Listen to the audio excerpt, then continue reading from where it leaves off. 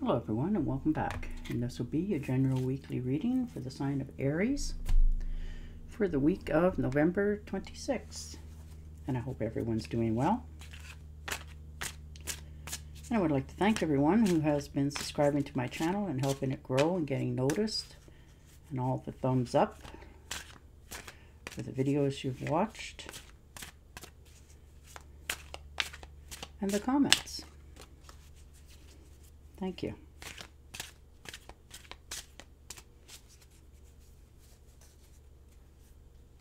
All right. Ooh, very nice card to start out with, the Sun card. So, having a little more positive frame of mind this week for many of you. You seem a little more happier than you have in the past. And things are starting to go your way, and you're feeling it. Like you're actually starting to enjoy yourself again. It's like a rebirth. You found, you know, the answers that you needed, and you're moving forward now. And the Nine of Rods, yeah, you've definitely found the courage and determination. You know, you have more faith in your next steps. You're not holding yourself back anymore. You're understanding that, you know, what has taken place is done, and this is like your last stand. You're on your own, you're okay with that, and you can move forward from there. And the Magician, and just like that, in comes your dreams. You know, what you want, what you manifested. It's like magic. It's coming towards you now. You faced your difficult challenges, you're moving on, you know, and you're reminding yourself as you go through this week that, you know, it's hard to understand sometimes why we have to go through certain things to get to where we are, but it's a part of life, and you're realizing it, and you're also realizing your own potential going forward, and you're understanding that you want to, you have a dream here that you want to bring around, and you're not taking no for an answer, and the universe is listening to you, which is really nice. And the Three of Rods, yeah, you're looking at all your potentials. You know, you're standing there on the edge, you're on solid foundation, you take care of yourself, you do what you got to do, and you're realizing that, okay, so I've put my ships out there and to the world to see what it comes back, and you're just waiting now patiently for something to come back to you, something that you wanted. You know, you're understanding that what you've had to endure is now becoming an end.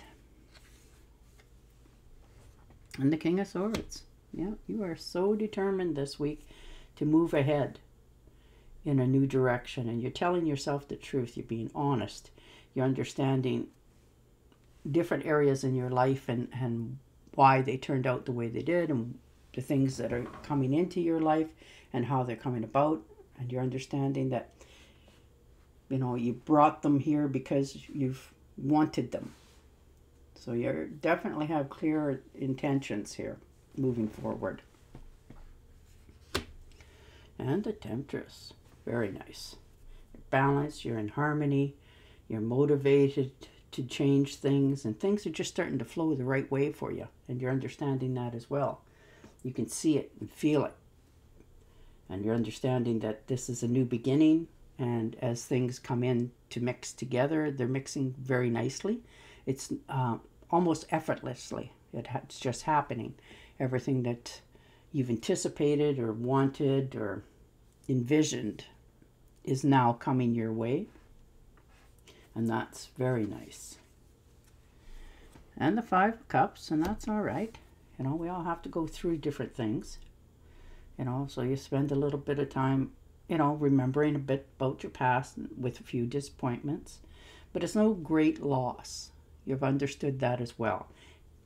You know, you've understood that, you know, you're grieving it a little bit, but you're also understanding what it taught you so that you can move forward. And you will. You're determined to bring new, exciting things into your life, and you're moving forward on that. So you just, you know, Probably wishing maybe perhaps you've done it a little bit sooner, but it's okay when it happens. It's supposed to be, they say.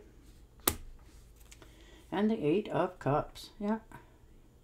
So something has not turned out the way you planned or hoped.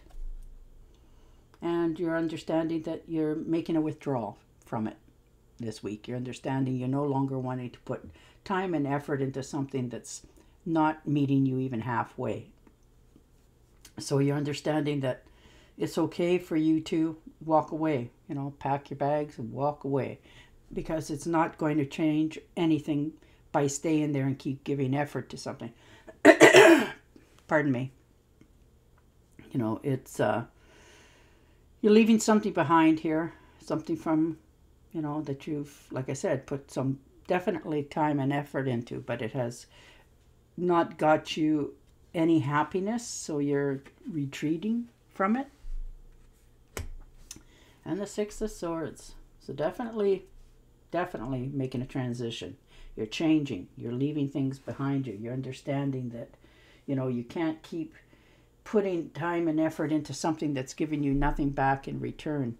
So you're, you know, going to pack your bags and move on to calmer, better shores for yourself. Something that's going to pay you and reward you mentally as well as physically.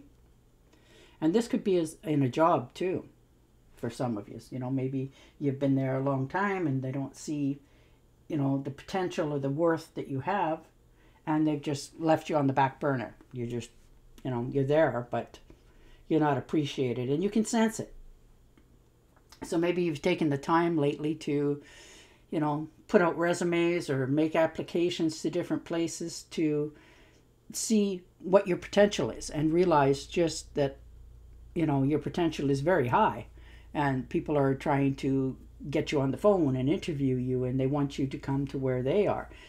And, you know, and if that's the case, you're going to move lock, stock, and barrel, because you're understanding that that is more in line with what is good for you. It's more pay, it's higher rate, it will raise your standards of living, it will make your life go a little bit smoother and calmer, and that's the path that you're deciding to take. Oh, and the 2 of Cups, very nice. And, you know, there might be, for some of you, a new partnership in the near future. You know, it's a mutual attraction, something that you are drawn to each other. It's not you're looking for somebody. It's just that they're there, and you seem to hit all the right notes together. You have the same ideas and perspective and what you want in your lives. And, you know, this could be something heading in a very nice way for many of you. And the 9 of Pentacles. Yeah. There you have your fruits of your labor. You're very, you know, understanding. You have enough. You have luxuries. You don't really need anything. You know, and you're learning to reward yourself as well. You're not just hoarding, you know, if you're working, you're not just hoarding everything. You're actually enjoying it now. You're, you know, yourself understanding that, you know, you have all that you need and you can do whatever you want. And I think this week is what you're looking into doing, something that you've been thinking of doing for a while. And the 4 of Swords. Yeah, you're taking some rest and relaxation and meditating and, you know, really contemplating what your next move is. You're not just jumping into it. You're understanding that it takes time, and, you know, you put a lot of hard work in to get to where you are in the comfortable state that you're in. And now you want to understand what your next move wants to be. You haven't really quite committed to anything yet, so you're taking that time out to understand yourself a little bit more. And the 7 of Cups. So yeah, you definitely, you know, have lots of lofty ideas and wishes and opportunities. And there's a great chance for you to, you know, pick the right path for yourself. But right now you're just in the dream mode. You're not quite sure what your next move should be, which way you want to go.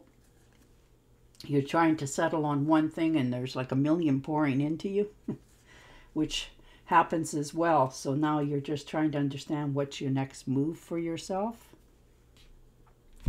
All right, I'm going to shuffle and deal you an angel oracle card. And sorry that my throat is sore. I've been a little under the weather. All right.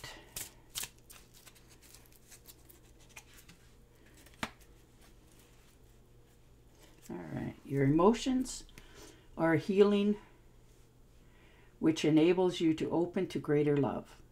I will help you and release anger and unforgiveness from your heart and your mind. That's very nice. And on that note, I will say goodbye for now, and I will talk to you again next week. Don't forget to subscribe to my channel, and bye for now.